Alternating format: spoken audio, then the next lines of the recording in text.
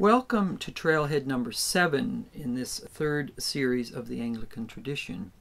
In this series I have tried to emphasize more than in session 1 or series 1 and series 2 the Canadian tradition of Anglicanism, and I focused a little more on what we would call Canadian Red Tory Anglicanism. I mentioned in earlier parts of this series the important role of High Tories within the English tradition, particularly Samuel Taylor Coleridge, William Wordsworth, and Robert Southey as what we would call eco-theology, or people very concerned with the relationship of theology and the environment. Within the Canadian tradition of Red Tories, and we could also add, we often talk about Anglicans being Tories at prayer. What do we mean by that? Well, it's often meant in a negative way, that Anglicans have been servants of power, whether servants of the state or the military and big business, versus liberal forms of political thought and faith, or leftist forms of political thought and faith. But when we bring together Anglicans and Red Tories, that's quite a different understanding of Tories at prayer.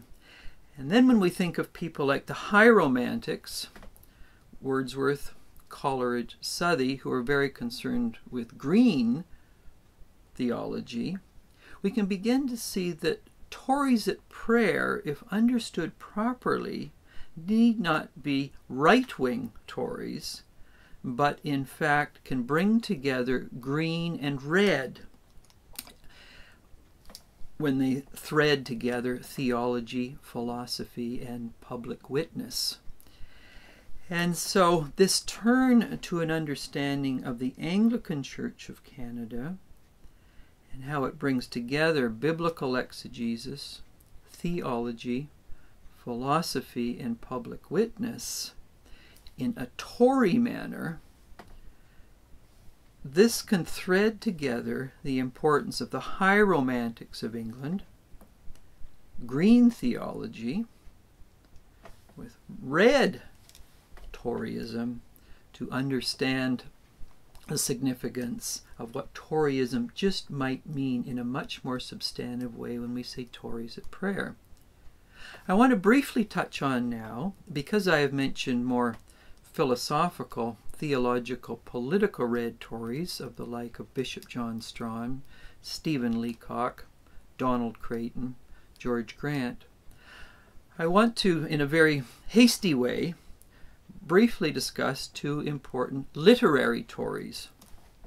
One won the Governor General's Award for Poetry, the People's Award for Poetry, and this is Milton Acorn.